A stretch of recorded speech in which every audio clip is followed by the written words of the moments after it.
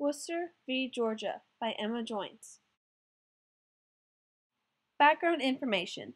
In the 1820s and 30s, Georgia conducted a relentless campaign to remove the Cherokee people from Georgia.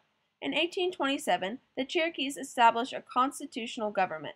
The Cherokees were not only restructuring their government, but also declaring to the American public that they were a sovereign nation that could not be removed without their consent. Georgia legislature responded by extending its jurisdiction over the Cherokees living in the state's declared boundaries. The state annexed the Cherokee lands, abolished their government, and established a process for seizing Cherokee land and distributing it to the state's white citizens. The Cherokees refused to move and instead filed with the U.S. Supreme Court an action challenging the constitutionality of Georgia's laws. The Cherokees argued that the laws violated their sovereign rights as a nation and illegally intruded into their treaty relationship with the United States. In Cherokee Nation v. Georgia in 1831, the court held that it did not have jurisdiction to strike down Georgia's laws. In a statement that would become particularly important in American Indian law, Chief Justice John Marshall wrote that the Cherokees constituted a domestic dependent nation that existed under the guardianship of the United States. The origins of the case. Samuel Worcester, a native of Vermont, was a minister affiliated with the American Board of Commissioners for Foreign Missions. In 1827, the board sent Worcester to the Cherokee national capital of New Dakota in Georgia. Upon his arrival, Worcester began working with the editor of the Cherokee Phoenix to translate the Bible and other materials into the Cherokee language. Over time, Worcester became a close friend of the Cherokee leaders and often advised them about their political and legal rights under the Constitution and federal Cherokee treaties. The Georgia government recognized that Worcester was influential in the Cherokee resistance movement and enacted a law that prohibited white people from residing within the Cherokee Nation without permission from the state. Several missionaries, including Worcester, decided to challenge the law and refused to leave the state.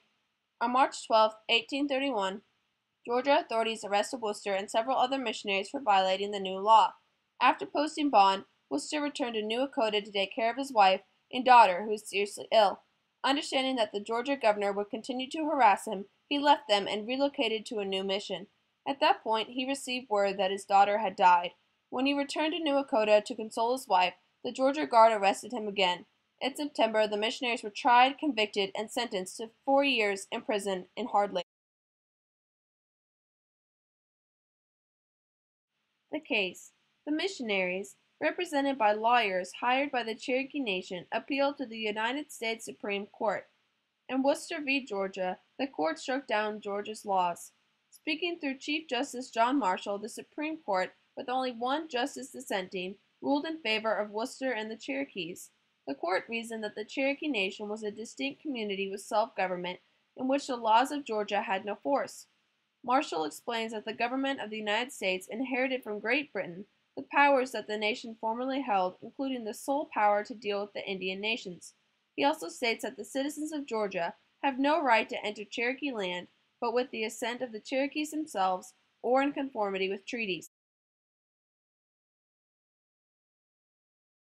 The precedent set. The Cherokee Nation hoped the decision would persuade the federal government to intervene against Georgia and end the talk of removal. Georgia ignored the Supreme Court's ruling, refused to release the missionaries, and continued to press the federal government to remove the Cherokee.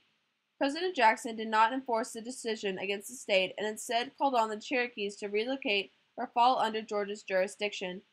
In 1838, the U.S. Army entered the Cherokee Nation, forcibly gathered almost all of the Cherokees, and marched them to the Indian Territory in present-day Oklahoma, in what became known as the Trail of Tears.